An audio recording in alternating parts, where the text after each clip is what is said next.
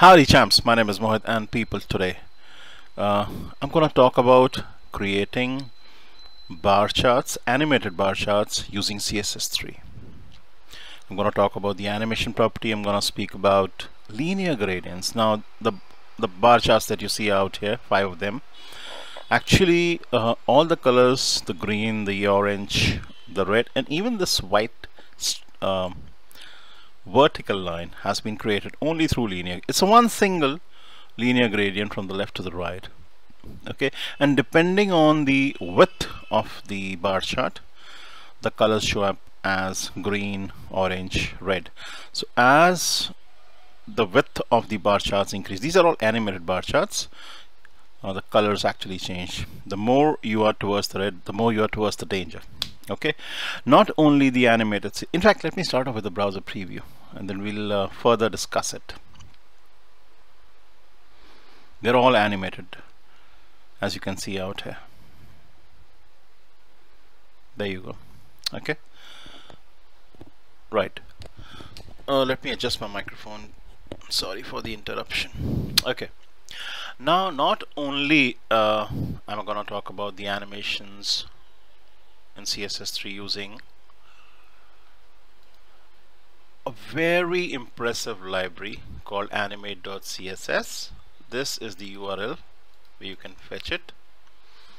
I downloaded the animate.css library and I attached it to my HTML document via link tag, rel attribute equaling style sheet, href attribute equaling animate.css. This is the library that I actually downloaded. It is a bunch of pre-written preset classes that can be used in your HTML projects. It's a huge library, guys, a huge library. Okay, see, more than 3,000 lines of pre-written preset classes. Okay, this is the HTML document, around 50 lines, not too big actually. Right, I've used the classes available to me through animate.css in my HTML projects, like zoom in, roll in, bounce in, fade in, right, zoom in up, etc., for the 5 different divisions which act like 5 different animated bars. So these are the effects that have been imparted: zoom in, roll in, bounce in, fade in. You can notice on the first division I've actually attached 3 different classes: bar 1, animated, and zoom in. Animated is a mandatory class that you need to attach to see your stuff getting animated, and then you can go with any other class for the animation effect. Zoom in, roll in, bounce in, fade in, zoom in up are the different ones that were available in the animate.css file. Guys, if you go to animate.css, you can actually check the different effects. If you just scroll through the list and select the animations, okay, you can't select any and every animation for the project that I've made. They have to be entrances and not exits. That's one thing you need to remember. Okay, not every animation would be suited for my project, and I'll explain that in detail in the second part. For example, I couldn't have chosen hinge. I need to choose something which comes in and not goes out, one that makes an entry, not an exit.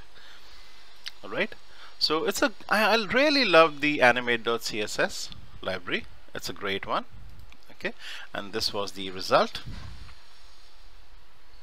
Okay, along with the CSS3, along with the animations, and along with the linear gradients, how did I actually create the linear gradients? See, this white line, vertical white line, stands at 567. Now what is 567? See, let me talk a little bit about caloric density of food. This was my secondary purpose. My primary purpose was to speak about CSS3, about animations in CSS, about the animate.css library, about linear gradients. Yep. So the HTML CSS was the primary reason why you are here with me learning, and the secondary reason is that I always like to add a little more value by telling you certain health and nutrition secrets. I want to talk about the way you should be eating. You should be eating foods which are calorie dilute, which are calorie dilute. So if you notice that most of the vegetables have a caloric density of 65 to 195. You see the green means safe. Fresh fruits from 135 to 420. The bar charts actually are in accordance with the upper limit. So this is the roof 195, this is the roof 420, this is the roof 650, this is the roof 750, this is the roof 870, the upper limit. They have been created in accordance with the upper limit. So vegetables are a group which is safest to eat. Then comes fresh fruits 135 to 420. Okay, since they have fruit sugar, which is fructose, they're gonna be a little sweeter, and obviously the caloric density will be a little high, but it's still quite safe. You know, so many people think that if they eat chikus or mangoes or bananas, they're gonna gain weight, but that's not the case. In fact, banana is a special kind of food that actually helps you burn fat. If you understand resistant starch, which is available, resistant starch, which is there in rice, which is there in bananas, which is there in potatoes, they help you lose weight. Well, that's another topic, another day. Okay, but I'm just letting you know that don't be afraid of foods. You know, fruits, guys. You can very well have them. Then the next category, a safe category, is, you know, potatoes, pastas, whole wheat pasta, which is brown rice, sweet potatoes, corn. Yeah, the corn kernel. If you just boiled corn, sweet corn, is a great food. Hot cereals, and the upper limit is 650. The lower limit is 280. I'm just you know, this bar chart has been created according to the upper limit, right? This you know, the white line out here is after which the caloric density starts to go up higher than you actually need. Ideal is 567. This is 567, this white line. That's the boundary, that's the demarcation. Okay, so legumes like peas, beans, pinto, garbanzo, black and lentil beans can go up anywhere between 400 to 750, and you can see seafood, lean poultry, lean red meat is 400 to 870. That is the reason, guys, I don't take any meat, I don't take any poultry, I do not take any dairy as well. I'm a vegan. A vegan is a person who is vegetarian plus he does not even consume dairy. It's very good for health reasons, it's very good for reasons to lose weight. Okay, the key to losing weight is by consuming bulky food, food that is dilute on calories, and this chart actually shows you what kind of food is actually low on calories. Okay, so if you take potatoes, it's very dilute on calories, but if you take potato chips, very high on calories. If you take corn, say boiled corn, it's very low on calories. If you take tortilla chips like Doritos and Bingo Mad Angles and what have you, they're very high on calories. Okay, so I'm gonna show you this website, which is pritikin.com. You know, Pritikin, I think, is a doctor, and see, he has created a chart, and if you actually use this chart, so he clearly says that if you, the more foods in the first two categories, which is veggies and fruit, you eat, the better for you. See, these are the categories: vegetables, fresh fruits, potatoes. So I've actually followed this chart in my example, and for at least 90% of your daily diet, stick with categories in the bold, the first 5 categories. I wouldn't be taking dairy, and I wouldn't be taking any meat or poultry. I'm a vegan, but if you really want to stick, then you should stick to the first 5, or at least the first 4 categories. Okay, he goes on to say no more than 4 ounces a day to keep your arteries in good shape. I want to tell you something, guys. If you just have, you know, vegetables, fresh fruits, potatoes, sweet potatoes, corn, rice, even white rice, brown rice, it's a myth that rice makes you fat. I can tell you, if you had nothing but only potatoes and rice, you would still lose weight. These are bulkier foods. These starches are bulky, and you know, you need to eat a lot. before you can start actually gaining weight, and you wouldn't be able to do it because they're very bulky. You know, a moderate quantity will give you enough calories. You know, they are so bulky that they, once they go in, they will affect your stretch receptors of your stomach, and they'll make you feel full.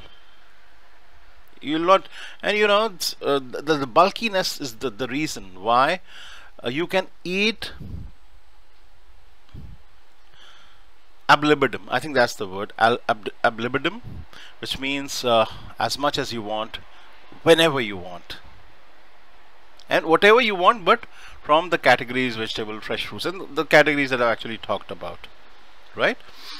Ab libitum. Yep. So you don't need to worry about calorie counting then. Just know that you're eating vegetables and fruits and potatoes and sweet potatoes, and eat ab libitum. Isn't that great? And still lose weight. That's the best part.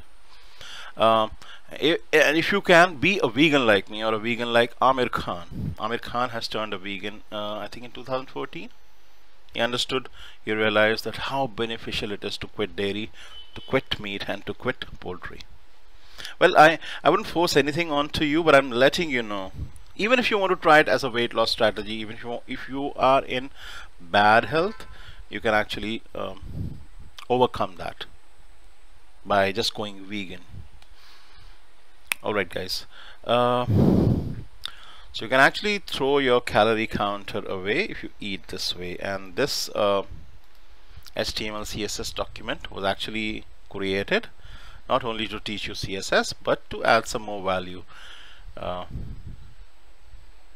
of health and nutrition. So I hope that is not distressing to you. I just hope that helps you. Okay, just before I wind up, I'll take one more minute of yours. I'm going to show you something. In the next part, guys, I'm going to focus mainly on the HTML CSS. Do not worry, I'll make it up for whatever I have not talked about in the first part. Okay, now let's have a look at certain pictures. Just coming up, give me a sec. The first picture will be of corn kernel. The PC is a little slow. I need to buy one, seriously now. Let me pause the, okay, it's come up. So these are corn kernels, you know, so they are the fruits of maize. It's a grain. So the corn kernels have a caloric density of just 64, but if you have tortilla chips with salsa sauce, you see the tortilla chips, which are made by deep frying tortilla wedges. They're made of corn and vegetable oil and salt and water. So it's actually a processed food, and the caloric density goes up to 465 from 64. So that's why you should have whole food plant-based diet. The natural way. If you eat the more natural, the more it's close to your food is close to nature. The more it's a real food, not a fake food. The more you're gonna lose weight, the more you're gonna be healthier, the more you're gonna be trimmer, happier. Okay, potatoes otherwise have 77 calories per 100 grams. So if you just have baked or boiled potatoes without any fat, without any cream, without any cheese, you're gonna lose weight. But if you have potato chips which have a caloric density of 536 because they've been deep fried, are you gonna gain weight? And it's obviously a processed food. Okay, this is Chef AJ. She is a person who has actually influenced me a lot. She has great videos, and she has a book which is titled Unprocessed.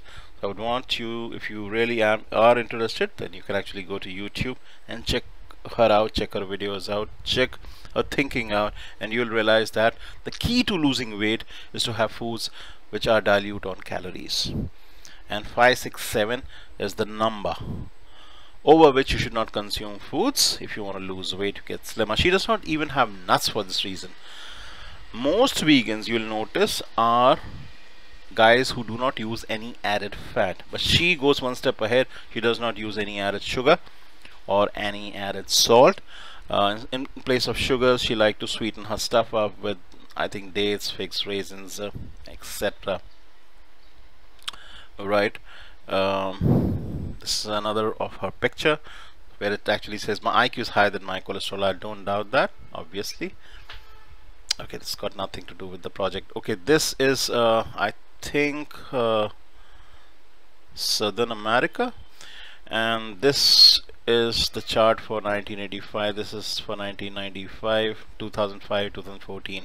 So in 1985 you can actually see, let me just, can I shrink it down?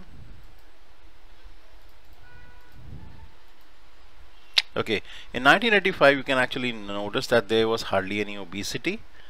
The green, blue areas and the white areas indicate hardly any obesity, less than 10%. Okay, but as years went by, the obesity actually became an issue. In 1995 you can see the areas actually growing darker. So obesity had jumped up in certain regions over 10%. 2005 started to look bad, and in 2014, we are in 16, I don't. So in 2014 you can see a lot of very dark areas where the obesity rate is more than 35%. Okay, so yes, obesity is a growing epidemic, and more than 1.4 billion adults worldwide are overweight or obese, and more than half of the UK adults are either overweight or obese. At least 2.8 million people die each year as a result of being overweight or obese. That's disturbing. It's actually a catastrophe. It's a epidemic. It's a pandemic. And this is the book Unprocessed that Chef AJ has written. I really like her videos. One of the best videos that I've watched of her is going from a overweight person to a skinny bit, something like that. Okay, so here she talks about that the more food, the more whole food plant-based diet we consume, the more we have food as it exists in nature, or minimally processed food or unprocessed food, the more you're gonna lose weight. The more you have food which is low on the caloric density, especially if it's under 5, 6, 7, go for it. See, remember, you cannot outrun the effects of a bad diet. If you think you can eat a lot of fritters and batures and choles and then run 1 hour on the treadmill and undo it, that's not possible. So just don't have it. See, obesity is a symptom, create health, and obesity will melt as a side effect of creating health. And how do you create health? By eating unprocessed, by eating food dilute on the caloric density. I may have gone overboard speaking about obesity, and I think the CSS HTML has taken a beating, but be absolutely sure I'll make up for it in the next part, the next video, part 2, the concluding part of this tutorial.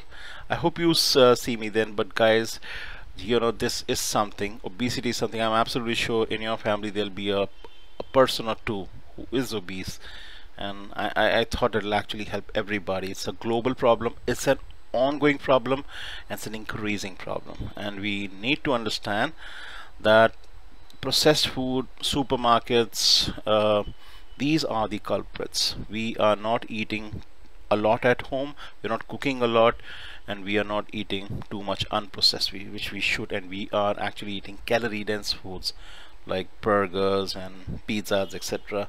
We need to go back to the way our grandfathers and grandmothers actually ate. So I hope you'll see me then, and my talk about health and nutrition has not deterred you. All right, bye bye.